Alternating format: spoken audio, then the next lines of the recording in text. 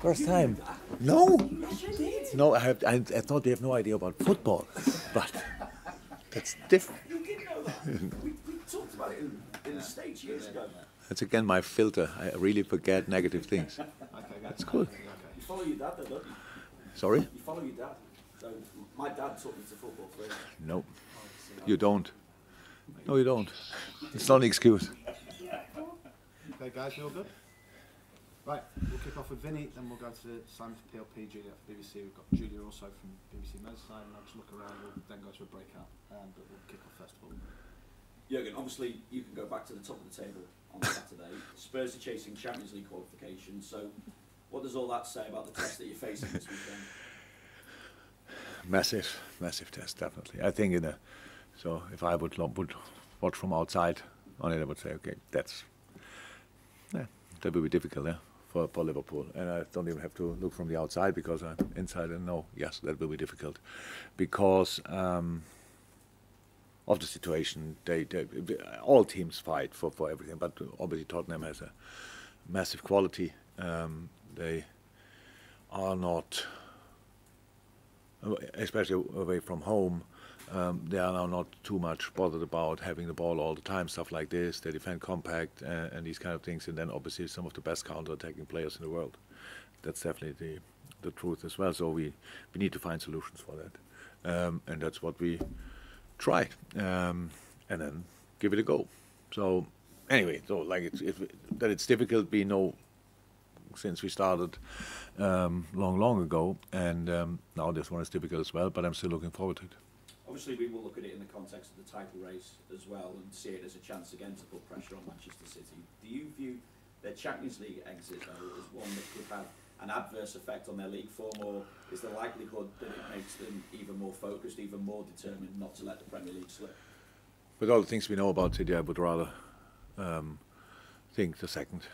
That's how it is, because it's now they are too good, and these kind of things. Yes, it was massive blow. I think everybody was like ready to switch the television off, like nearly, and then all of a sudden part two started, and that was really harsh, I can imagine. But so I cannot see them. So yes, the night. I had nights like this. It's not cool. Next morning, it's not enjoyable. But there's a moment when you then realize, okay, we cannot change that anymore, but now we have to focus on that, and that's Newcastle on Sunday, and they will be ready. I will ask you just briefly about facing Real Madrid in the Champions League final, because Mo posted on social media that we have a score to settle after it was confirmed that you will face Real Madrid. He went as far as saying revenge at the Football Writers Awards as well. How do you feel about facing Real Madrid again after what happened in 2018? When we lost that final, actually, my favorite solution would have been, let's play the final again next year, and it's against Real Madrid. To be honest, that was in that moment. So, but we faced Tottenham, which was absolutely fine in Madrid. So Madrid seems to be our destiny, and absolutely fine. With all, what it was strange and unlucky for City, but what Madrid did is outstanding. So they got through against PSG, against Chelsea, and against City. We said it before, when we play Villarreal, if you knock out Juve and Bayern, yeah, you deserve to be in the semi-final. I said, if you knock out these three guys, then you deserve definitely to be in the final. They are now the massive favorites, all the experience they have, and all this kind of thing. So we are more experienced than we were, probably, but it's obviously not to compare. A lot of players are still in for them, for us, which is a good sign as well, obviously. Yeah, it will be great. So that we were not happy that night, that's clear. But that's a while ago. But yeah, I'm happy to go there and give it a try, to be honest. So but until then, a lot of games to play, and you will ask so many questions about Real Madrid between now and then. So I think we can stop here. But what Carlo did there, obviously, is absolutely incredible. And anyway, if you go to a final, I think it's good to have the idea that you want to win it, and that's what we will work on in the week between the 22nd and the 28th. So not before. Simon, I'll come back to Spurs then. Thank you. I know you touched upon it there, but a lot of people are seeing this as maybe your biggest threat, the biggest potential banana slip, I suppose. So what do you see as their main challenge to you this weekend? Quality of the opponent is the main. I actually think the challenge we faced in the last 3 weeks playing at Newcastle was now not an easy task, and especially 3 days after we played Villarreal, and these kind of between two Villarreal games, really, it was really not easy. So this time we have a day longer to prepare, which feels like a week holiday, to be honest. It's unbelievable. It gives us the chance to prepare properly and not in a rush. But it's only one time the case, because then we play already Aston Villa on Tuesday night. So that's clear. But no, the main challenge is the quality of the opponent. So, and when you think about how Tottenham wins the games, of course they have a brilliant football team, but the way they set it up with the 5, and then where I want to see it offensively or defensively, with the 4 and the 1, or with the 2 and the 3, and all up front, speed like crazy. Harry Kane, what a player, and obviously fits in that idea extremely well. There's a blind understanding between them and these kind of things. So I say it is probably the biggest challenge for protection we face for a long time, because each mistake you make there, you have to win a football game. You have to create. You have to be high up the pitch. That's where you score the goals. The moment you lose it, you should be immediately around all of them immediately, and that's difficult. So we have to. That's just football. We have to find a way to keep them calm as often as possible, because it will not be possible all the time. I know it's been a long season for you, the amount of games you've had to play. So how are they, both in, I suppose, body and in mind? And Roberto, I know, travelled with you. Is he ready to be involved this weekend? I don't know, but he's ready. He's back in training. So now we have to make a decision about that. So it's like the foot thing didn't let him do a lot. We had to let it settle, and then now we have to make sure that he has a few proper sessions. Obviously, we have enough games still, so it's very important that we have to make sure that we get him in the best possible shape. And I didn't make a decision, but it might be possible that he makes for him more sense just to train through the weekend and be then a big step closer for Tuesday, for example. But let's see. Yesterday was in training, was great. Day before, when did we train the first time after? Tuesday we trained Wednesday. No, Wednesday we didn't. We trained there. Yesterday was Thursday. Yeah, trained yesterday. So sorry. Okay? Everybody okay? Yes, don't have my smartphone here, but because I get messages pretty late. But when I watched it last time, yes. Thank you, Juliet. Jurgen, try and spoke in the week about with the run that you're having in the end of the season, how quick all these games are coming up. That he's saying when you get close to what the team want to achieve or be successful in, you get those memories of what it felt like having won in situations before. I was just wondering, how is it easy to emotionally detach yourself from that when you're getting closer and closer, and obviously more success could well be on the way to achieving, and switching off from those times?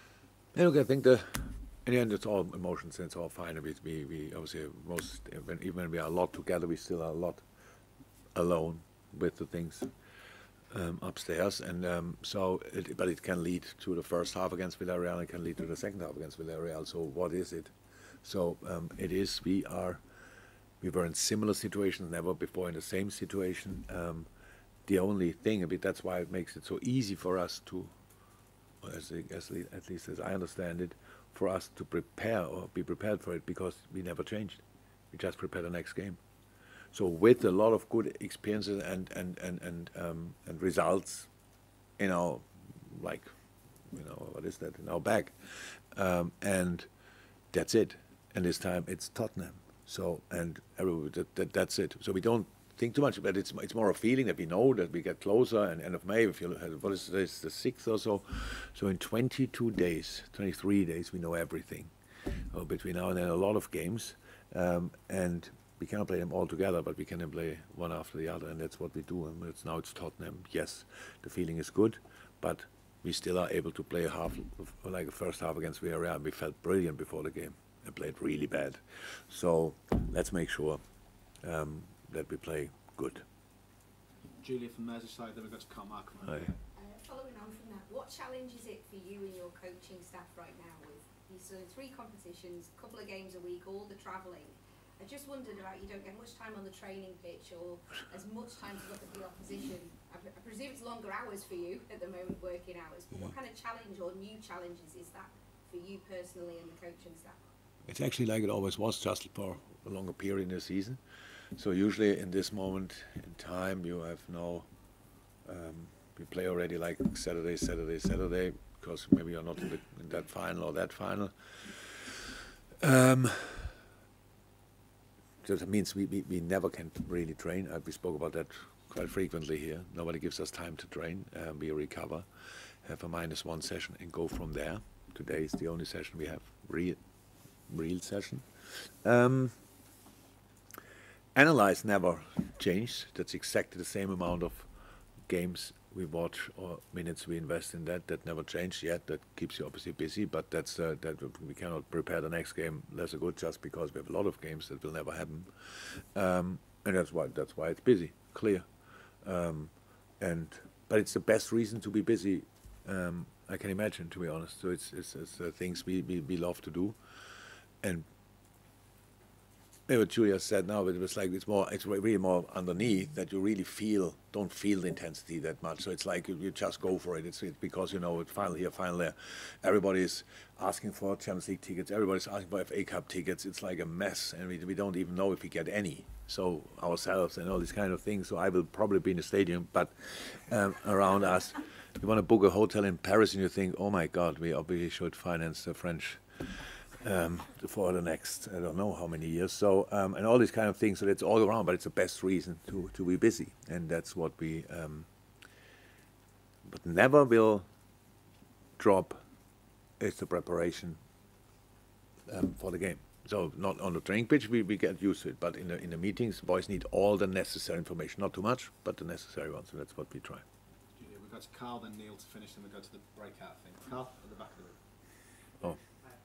We've spoken a lot about Luis Diaz and how well he's done since he came in. I'm just wondering if you can sort of tell us about what his impact his arrival has, on the impact of the squad, and maybe on how it impacted your season. Because it came late in January, gave you a little boost in the transfer window.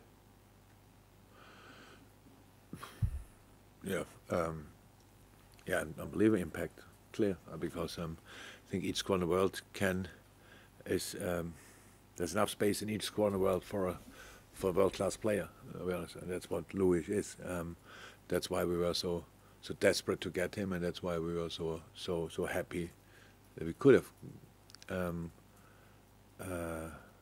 got him, and that's makes all the difference. So if you watch whatever, if you go through our games in the Champions League, playing the Champions League, when we played Porto, he was still there. So it's really strange. It's a really strange situation. Now it goes with us to the final, which is absolutely outstanding. You could see what it means to him. Yes, involving an outstanding player is good for each squad. It was good for us, definitely. Not only because we had the African Cup when the boys were not here, but because of that as well. So yeah, really, thank God we made that decision, because it helped everywhere, and he is so it's so much up to him, more than it was to other players maybe, because he communicates really with everybody without really speaking the language. Okay, we have the Spanish fraction, that's no problem. They are really close. They helped him so much. Thiago, Fab, Ali, Bobby, all these kind of guys a lot. Adrian is great in these aspects. But he's really close with Curtis. He's really close with Harvey. I have no idea how they talk, to be honest. But he's really close. It's just on an emotional basis they are like this, and they were after a week. And that's really strange, but it's up to him. Okay, sorry, we've got a couple more cards. We've got Neil, and then we've got our visitors from DAZN in Japan, and then we go to the breakout. Yes, Neil. Hi. Saw you in Villarreal, obviously going back out and clapping the fans that were in the away end. Obviously, it was not great weather over in Spain. Just wondered, this time of year, obviously they're going through so much money, so much time and energy. How much inspiration does that give you as players? It's so touching. I can't believe it. Honestly, it was. I thought the only difference in Villarreal was that the rain was warm, but that was the only difference. The sky was grey and all these kind of things. We left here with the weather, then we arrived in Villarreal. There was a moment when we got really angry, all of us. I thought, what is that? But that's great. And now when you see, the ticket prices and all this kind of stuff, the amount of tickets you get only for the, I'm not sure, did I read, is it right that we get only 20,000, they get 20,000, 75,000 in? Yeah. That makes 35,000, what? Where are these tickets? So, but these tickets are really expensive. I cannot be more appreciative. I cannot be more thankful for what the people are doing. But unbelievable. I know it's massive what they ask for, and that's, if you want, the only bad thing about the journey we're in. To us, I really hope they all can make it somehow, and can create there. Of course, they will create an incredible atmosphere. It's nice. So if you don't get a ticket, so don't want to invite now people to Paris, but this time it's big enough. I did last time for Basel, and whole Switzerland was like this. But I think Paris is big enough that we can go there without a ticket and have a good time, behave yourself, but be in the best possible mood. So these kind of things, it's a great thing. And if you cannot go there, then watch it here in any kind of surrounding. It will be absolutely fantastic. But that's what I love about this game. It's really, the world will be red or white, but everybody will be either or. So, and that's really cool, and it makes it a proper final, obviously. And yeah, but it's difficult to get there. And whoever followed us all the time or only one time, I can only say thank you very much. You made it really special. That's how it is, because wherever we were, they made it our ground. The boys won all away games in this campaign, which is absolutely incredible. Yeah, because we had so much support wherever we were. Thanks. Final question then from DAZN Japan until we go to the breakout. Yes. Do you remember me? Yes. Yeah. Oh, good. Yeah. Fine. 指導者を目指す者にとって、これだけ強いチームを持つ監督に必要なものを3つ教えてください。I'm trying to become a football manager, and you're such a prolific manager. And can you tell us three things that you value the most as a football manager? Wow. Can you believe? I was now a little bit. I was thinking, but again, what three things about becoming a football manager, or what you need to be a football manager, or what was it? What do you value the most? Qualities, I guess. Yeah. Yeah. Oh. Never thought about it really. Sorry. So that's the wrong start. If you want to become a football manager, you have to watch football like crazy. The rest you will realize later. So just watch football, coach teams, start wherever you are, which level, U15, U16, U10s, go out on the pitch and do exactly that. And don't, the dreams come later. First you have to work. Second question? ドルトムントで香川とリバプールで南野と日本人と仕事をしていると思いますけど、日本人の優れている点と彼らに求めているものは何ですか? So you've been working with the Japanese players, Cowlin, Goldman, and Minamino here. What do you think is a great quality about Japanese players? Why do you work with them?